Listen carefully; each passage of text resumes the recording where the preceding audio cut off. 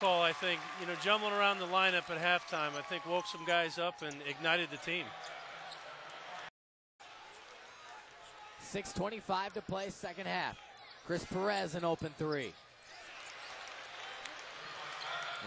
What you're seeing so far early from Oladipo, right? He's going to attack the basket. He's been doing it all season, and he's right when he catches it, you can see he looks to the rim and see if he has an avenue. So the Hoosiers regain the lead. Driving inside Perez and somehow gets the shot off in to go. And Perez the rebound. But they're going to play him one-on-one, it looks like. Alexander talked about the matchup between Peg and Zeller. Certainly one we'll be keeping our eye on here this evening. Here's Chris Perez driving the baseline, gets around Verdell and lays it in.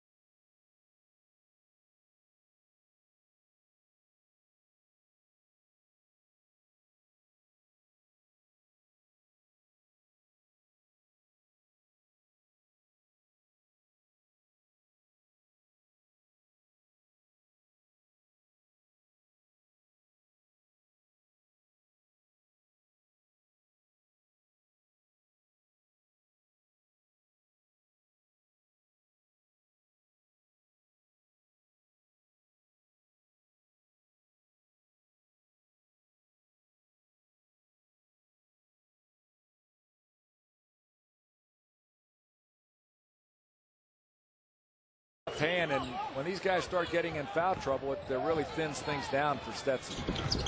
Perez in transition, pull up. Man to man, that's a Rick Bird philosophy, playing man to man. Casey would like to play that way himself, and they started out zone. Diving on the floor for loose balls, trying to get it back. Good effort on Porter's part, offensively, offensively trying to get the ball back.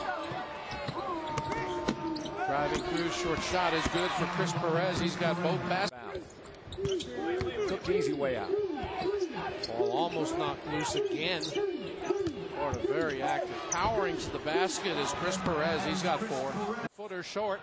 And the rebound is to Stetson. And they look to run out. Perez splits them, scores, and is fouled. Finish it off. Under the basket, and somehow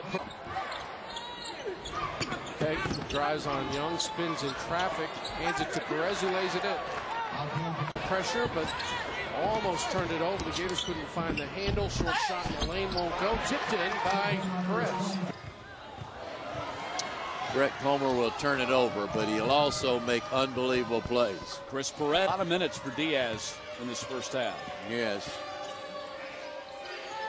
They're in a good position now with 13 seconds left on the shot clock, and the ball in the hands of a guy that can score. After falling behind by 11, the Hatters a chance to climb a little closer here. They're down 8 right now. Perez, that's a blocking foul. 1 in the last flagrant 1 offender. Chase Feeler's back in the game. Inbounds comes to Perez. Bernard Thompson, rebound controlled by Perez. Eagles already have 4 steals in this game. Yeah, they do. And they're following it up by taking some bad shots. Perez at the foul line.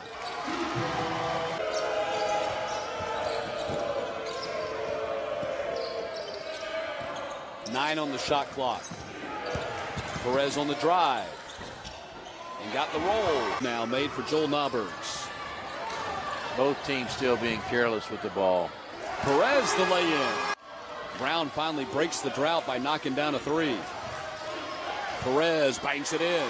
Well, he's number 9 in the entire nation in steals per game. Perez for 3. Knocked it down. Willie Green on the baseline to Perez, who lays it in. Both teams in the man, but no, I think we've just zone after the first pass. Perez inside. Point lead. Eagles in a 2-3 zone. Chris Perez. And he hits a 3. Unbelievable. And then Perez. Yeah, very rarely does he take many twos, and that's an excellent 2 by Christoph. Well, the defense is excellent. I guess I better correct. I think Christoph got him a 3 out of that situation. Perez. That's what he does best. Much improved basketball player. Perez banks it in. You cannot Statement in that the conference is wide open with the exit of Belmont out of the conference. They'd won the championship last 2 years, 5 of the last 7, and it's wide open for any number of. take care of the ball just a little bit better.